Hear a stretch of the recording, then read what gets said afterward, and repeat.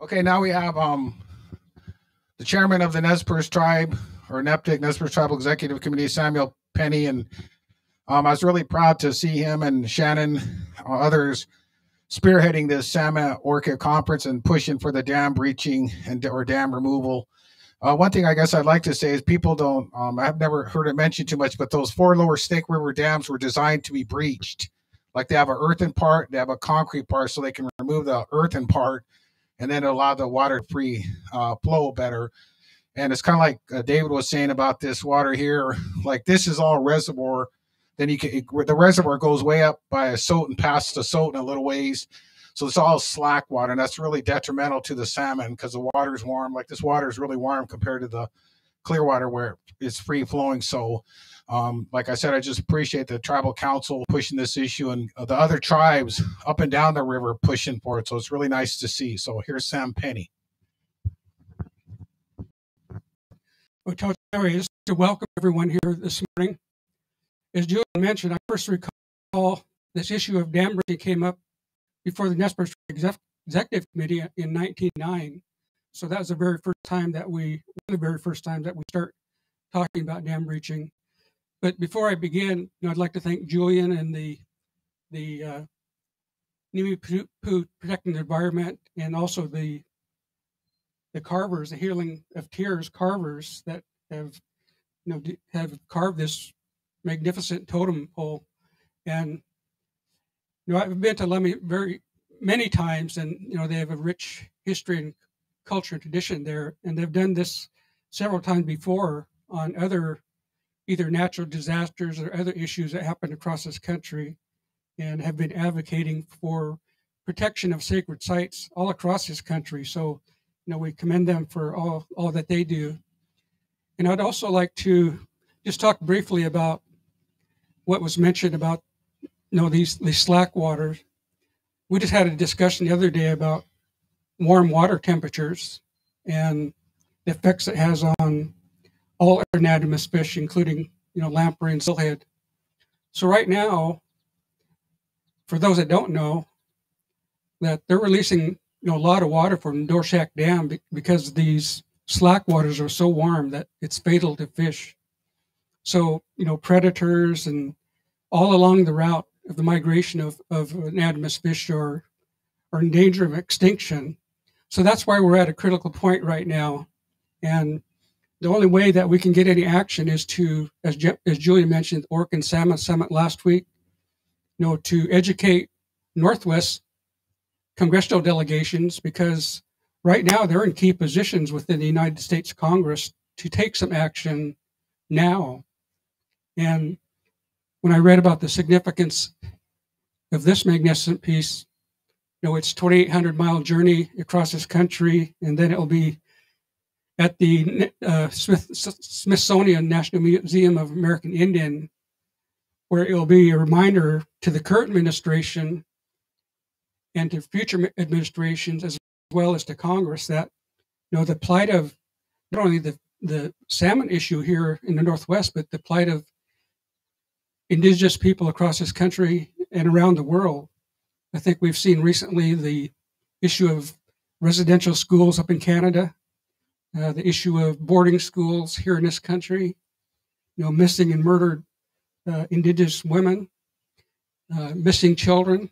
So just a number of things that happened across this country with Native Americans. So we just hope that the journey of this totem will be safe, as it was stated in the prayer, and that it'll be a constant reminder to Congress and the general public that the indigenous people, we're still here, and we survived all the things that have happened to us, and we'll continue to fight for the natural resources that we're all so dependent on. So I'd like to thank all of you for taking the time to be here with us today. I know we have other speakers that may go into more detail about the plight of the snake, but I just like to again thank all of you for being here with us today. Katsiayo. Thanks a lot. Katsiayo, Sam. So I'd like to have Freddie and we have some of the people that actually carved this and are taking it around. Just come up and introduce yourselves.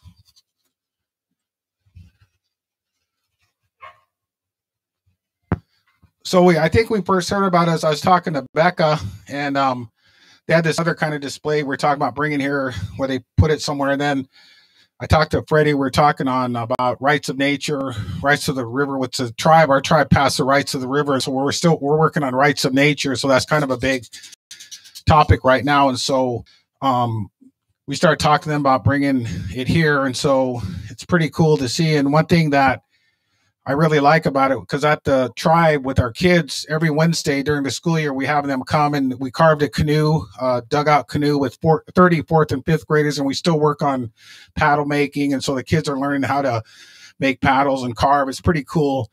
And so then anyway, because this is the same type, we're using wood, something from Mother Earth, nature, that we're using as a symbol. Like with the canoe, the symbol was essentially that, like right now, it's hard for the to go up the river, just like we're riding canoes. Like it's really hard because the dams, and it really restricts, just like we have trouble going up and down the river in a canoe. I mean, you can go through the locks, but you got to have permission, I think, and all kinds of complicated stuff. So, but with the totem, it's really nice. I'm really grateful to have these people here and like to thank them for coming here. And so here's Freddie. Oh God, don't hand me a mic.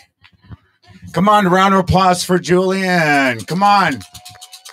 Come on, you could do better than that. It takes a lot of work to do this work, and thank you, Julian. Just there's a lot of your elders and your ancestors that are standing behind you right now on the mountains, over in the other mountain behind you.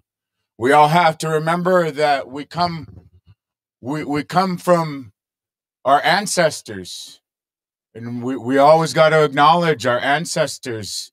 Maybe you don't believe in them, and that's okay. But you always have to remember where you come from.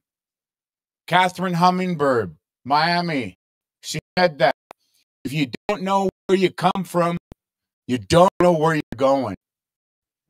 So always remember where you come from. It doesn't matter your tribe, your continent, your language, your red, white, black, or yellow. You're part of the human family. But always remember where you come from, you young people. Just want to thank, I want to call up Uncle Emerson again. And this is the words of Sasiath, who can't be here, Jewel James. He sends his love and honor. He's doing better. For those of you that haven't heard, he was at our event yesterday. So I want a round of applause for Jewel. He might be watching this somewhere. Sasiath, we're thinking of you. Sending our love from up river here. And so I want to ask Uncle Emerson Gorman. I apologize. I don't know your Indian name. My Indian name is Sokeda. My Christian name's Frederick Lane. I'm the 11th child of the late Vernon and Nancy Lane, both of Lummi. They always tell me, look up when you're speaking. It's just those kind of teachings that I've experienced with Uncle Doug and Uncle Emerson here. They're not my real uncles, for those of you. A lot of us are orphans here today. And so when you lose your mom or your dad or your auntie, I have no more. I have just aunties in my life.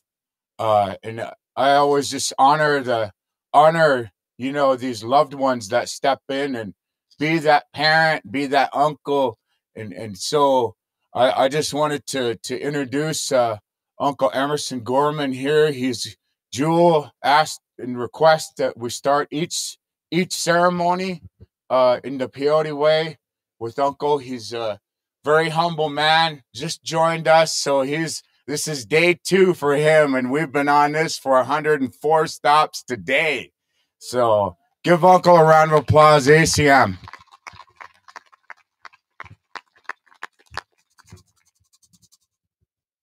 Aho, Gatag. Greetings to each and every one of you. Thank you for coming over and taking part in this sacred journey.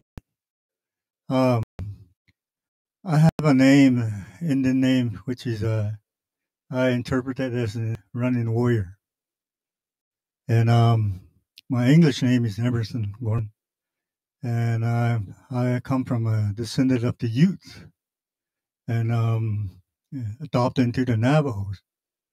Dene. I'm from Arizona. Within those 4 sacred mountains, that's where I reside. And I made a journey up here 2 days ago, so I could be able to go on this journey with you all, with your thoughts, with your prayers and songs. And then my brother Jewel, I met him way back in 1979 through this prayers and songs, and then some of the ceremonial things that I do. And I used to travel, a lot. But nowadays, I really don't travel much anymore. But to this day, we've been through a lot with our people, Jules and I. And then along the way, I met up with Freddie. And then over here, Doug, his wife. And then the Carvers, too. House of Tears, Carvers. And I carve with you every time when I have a chance, when I'm going through, I traveled and I do and did some carving with my brother Jewel. So when you look around, in various places where you travel, sometimes, that our elders, they always say that this is a real significant place on this earth for us indigenous people. And also, all these things, our surroundings, they're very sacred. That's what they say. And that's the way I believe it. So these trees that are here, it means a lot. They're our ancestors from the generation time. In the past, they're still here with us. So this tree right here, the symbolic symbol that's on this the totem here, it means a lot to me because that's where the prayers and the songs, they're all here with us. And this pole here, offering was made for it, and then after that, it's been carved out to where it could be recognized through the Indian nation, not just only the Indian nation, but all through other state, other nationalities. So we're going to be journeying with prayers and songs. And here, Freddie said, I'm going to do a prayer, what my brother recommended that I could be able to do, to travel with prayers. And my ancestors always said that, never travel without prayers, songs. Always have that. And you're being watched every day, every night. The spirits, they listen to you. So wherever you go, there's spirits. So that's the way I believe it. So I'm going to go ahead and make a prayer. And I want to enjoy all of you, your life, your beautiful life. So I want to say that much. And I thank the veterans, our warriors.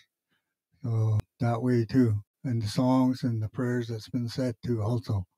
So I want to go ahead and pray. I'm going to go ahead and pray in my own language.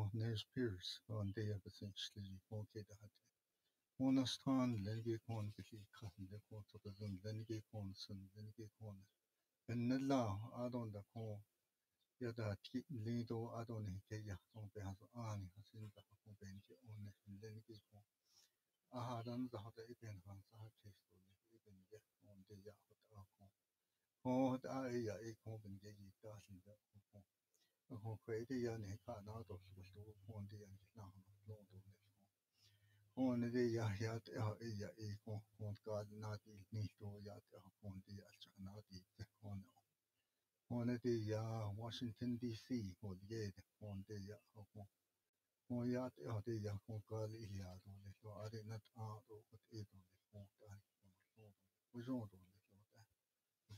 the Thank you, each one of you.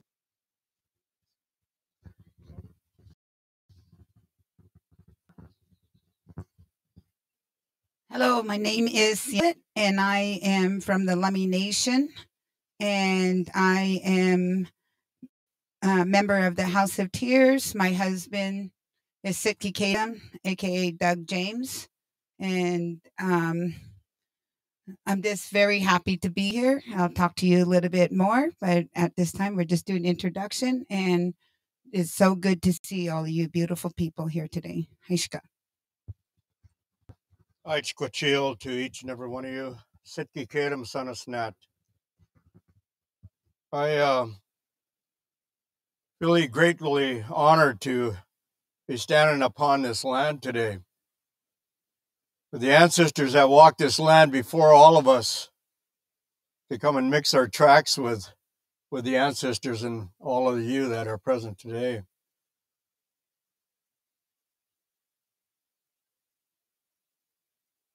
The spirits are strong. We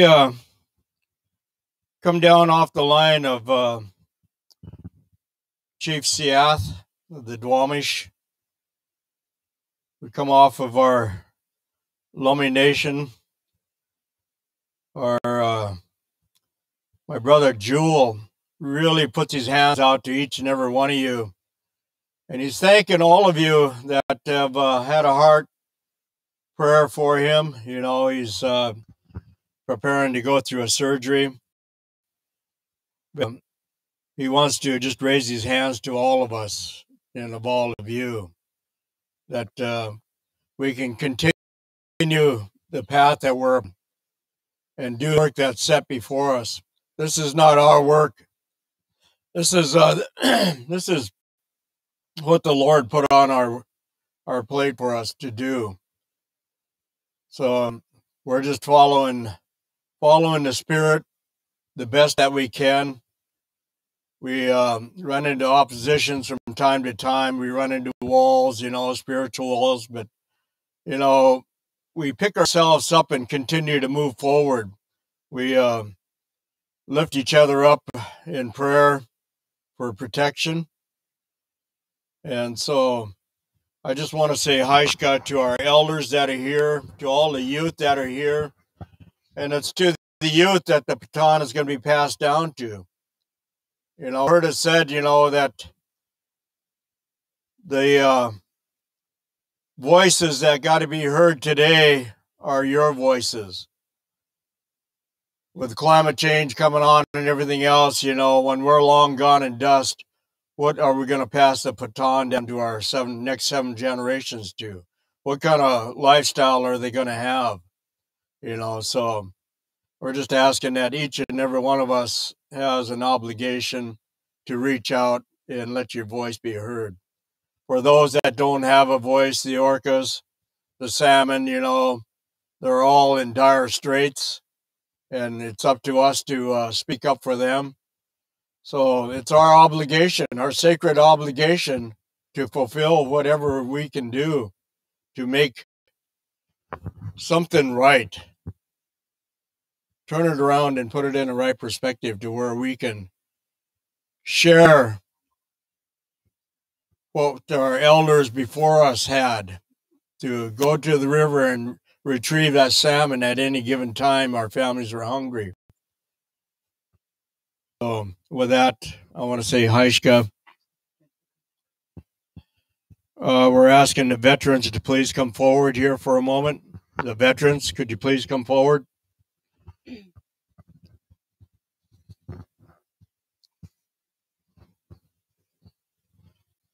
Oh, you veterans, please.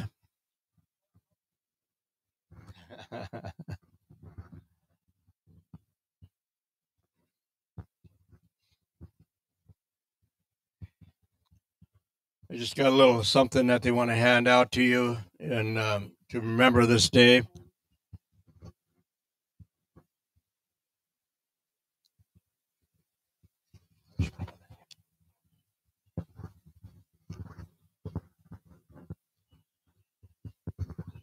As they're doing this, I'd like to share a Shaker song with you, CM. There's CM. Oh, oh, oh, oh,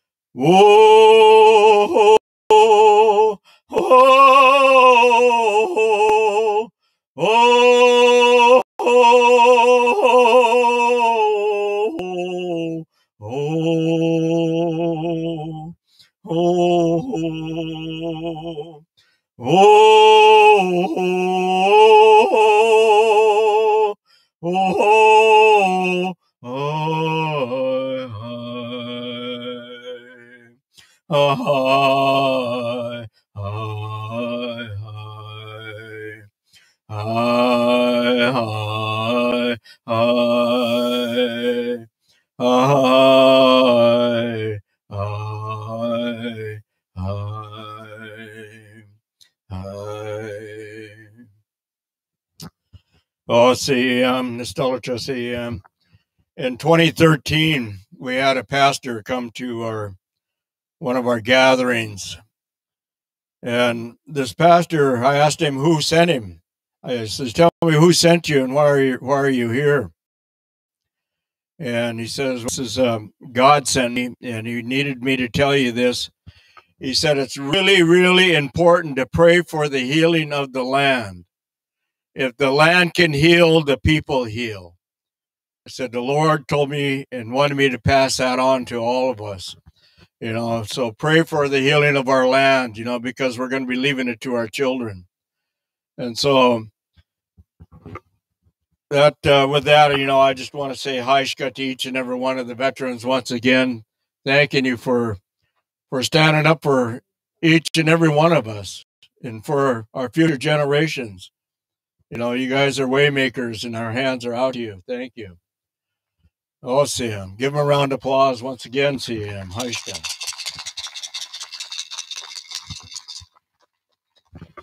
I'm going to try to make mine incredibly brief. My name is Duran Montgomery. I've been a key assistant to the whole crew. It's an incredible crew.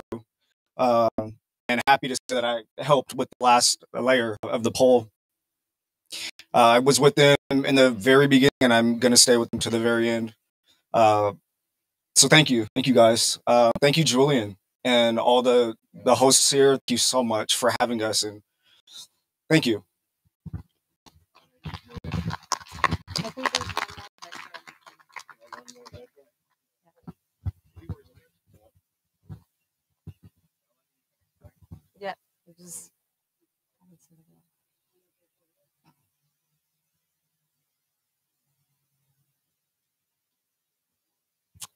My name is Melanie. I come from a lineage of Eastern and Western European colonizers, settlers in South, Central, and North America. And in reaction to a spiritual crisis in our dominant culture, we're bringing out this painting to open a reflection around how do we build capacity to understand that we're all interconnected. And this is a question that Jewel James placed one of the master carvers, Sasyat, about 3 years ago, and it just kind of stuck. And so this tapestry that you'll see on the side, it's a knowledge exchange of different rituals and practices and costumes, things that you do, the small things that you do on your daily lives that gets you to build from the inside of your bones that understanding that we're connected with all. So you're more than welcome to come to just watch, witness, or paint by numbers, paint stories that we've collected from the events before, paint your own story, and put some color to your day. Thanks.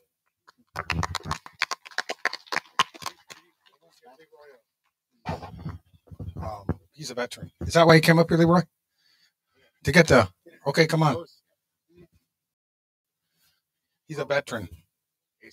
Oh, okay. All right.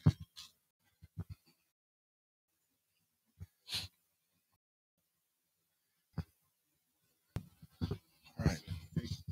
All right. Maybe just explain what you mean. Huh? Okay. We got when I was traveling, I went over to Nooksack tribe. They had a kind of a conference out in about type deal, and I was over there, and so I learned different how they say thank you, or so. Freddie's going to give us a little. Do you want us to?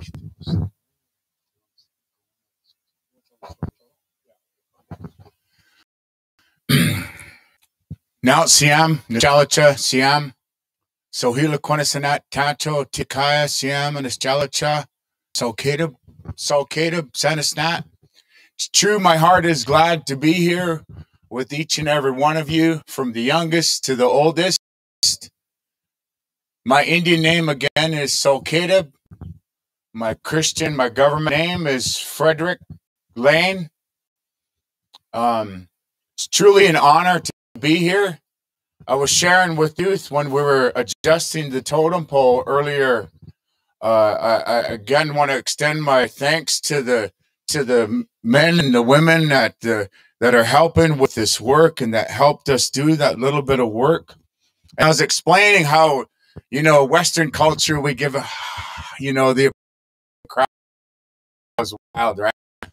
Well, I was explaining how 2007, when we hosted our first in 72 years, and for those of you that don't understand the pot, it was a event that outlawed by the governments of Canada, the United States, and but at the potlatch we brought back Sayat. We raised our hands, and so that's by the end of our potlatch, everybody was raising their hand, young and old, and but I just explaining a little bit. I want to thank Uncle Emerson for his prayer. Really glad he's here. I know Dr. Russo never came out. He's way in the back, right over there. Everybody turn that way and look at him. The guy in the black shirt with the... Hey, Sam, give him a round of applause. Dr. Russo's Bellingham, Washington, I was saying, was the home of the totem pole journey. I want to see that I wanted the mayor to do that for our hometown team, but it's been 20 years. I know it's supposed to be in the low 90s today.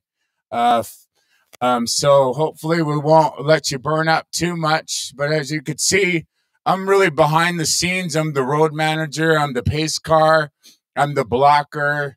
I'm this, as Jewel James would say, I know he's watching a scapegoat sometimes. But we just wanted to, first of all, we wanted to have our members of the council here. If you could please stand or come forward. Again, we apologize. We're trying to take care. Hate to say it, but you know, we want to have. I don't like saying having ceremony and running, but we just wanted to blanket our leaders here. Give them a round of applause, please, if you would. I just, yeah, a little louder. Come on now, come on. Yeah.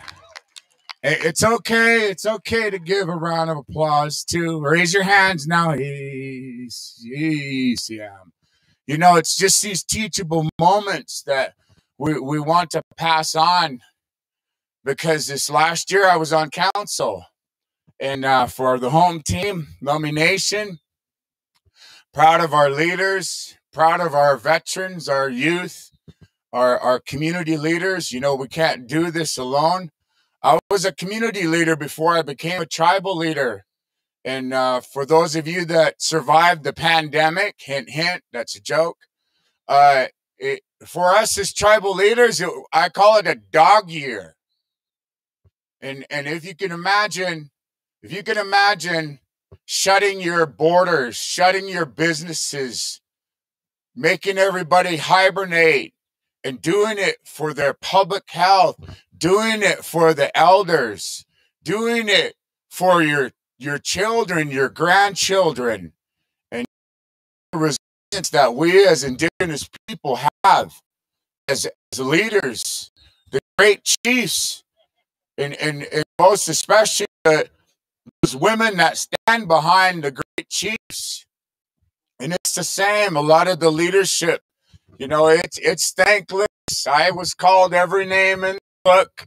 Trust me, and I know the book now. But, you know, that's not to say that I wouldn't do it again and that I wouldn't be doing this sacred work here, coming into the territory of our relatives as we stand together, to speak for those who can't speak for themselves. Fort McDermott, where they're posing probably the North America's largest lithium mine, and the mercury mine ruined their river, their drinking water. Can you imagine if one of those oil cars or one of those coal trains spill in your sacred river? Can you imagine? Whatever this plant is down here, I don't know what it is, but it doesn't smell good. You know, if they're putting that into the air, I couldn't imagine what they're putting into the sacred waters. But I guess I just got to kind of hand it off again to the chairman here, and just I don't know, did we go through this already? Hey.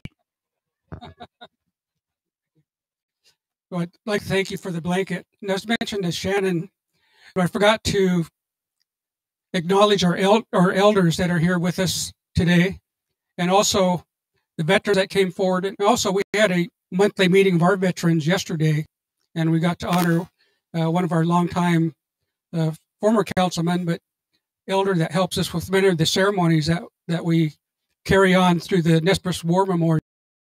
It's just important that, as you said, to take the time to have these ceremonies, and I just appreciate everything you're doing. Kaya.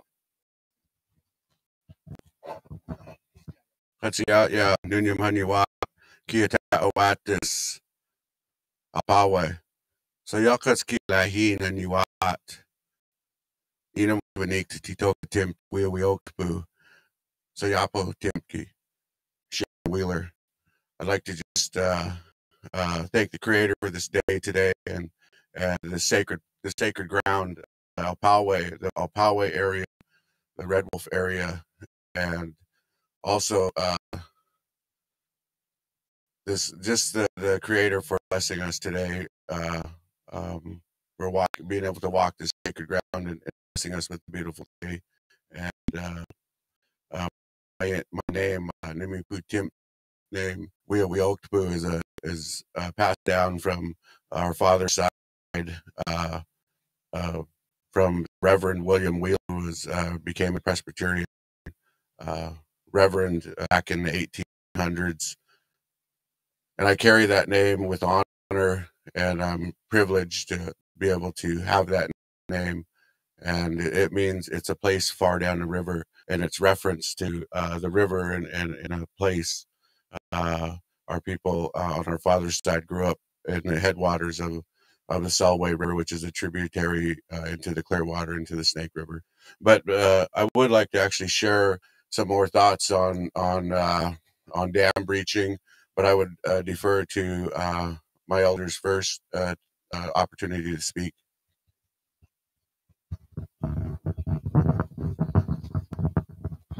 Hey, Kasiaya. My name is Arthur Broncho. I serve as the chaplain of the Nez Perce Tribe Executive Committee. And I've liked all the words I've heard this morning, especially the that we're here speaking for the ones that cannot speak, our salmon and orca. And I would also like to mention that our future generations, those yet unborn yet, are not able to speak yet. But time will come when we set an example today of what we're trying to do as people. When I say people, I mean all people. We're all human beings of this world. So with that, I would like to pass this on to my uncle, my elder, I respect very much, Silas Whitman. Kasi art. That means from the North Star, tied in through Sapulus. Sapulus is the whirlwind that comes from the star, the lone star. The name emanated from my paternal side, who came from the El Poway. When separation was upon us, put to those who were surviving on the lands to either go to Lawe port to the change your ways.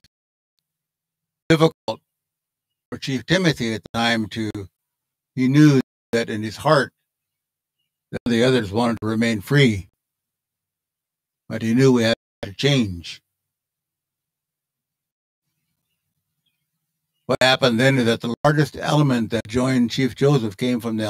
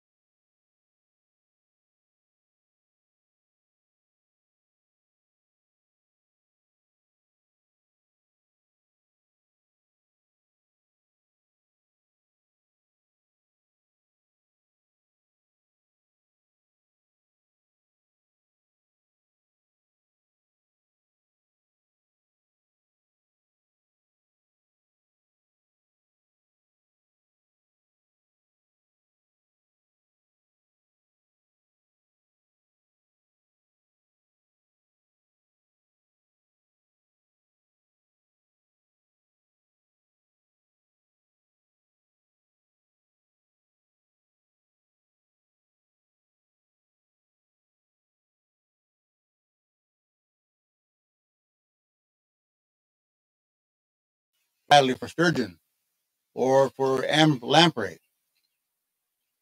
We lost all those species because they thought that they were providing a service to the public. They tore the dam down because it failed. We've had insult upon injury through the years when they proposed and got the money from Washington. The Federal Dam Commission wanted to build and flood the Imnaha, which is one of our Oregon rivers, the signature river, like the Selway is in Idaho. They proposed to dam that, flood the whole Imnaha Valley. I was dispatched then at that time. We didn't have a fishery department at that time, or the attorneys that were there were contract attorneys.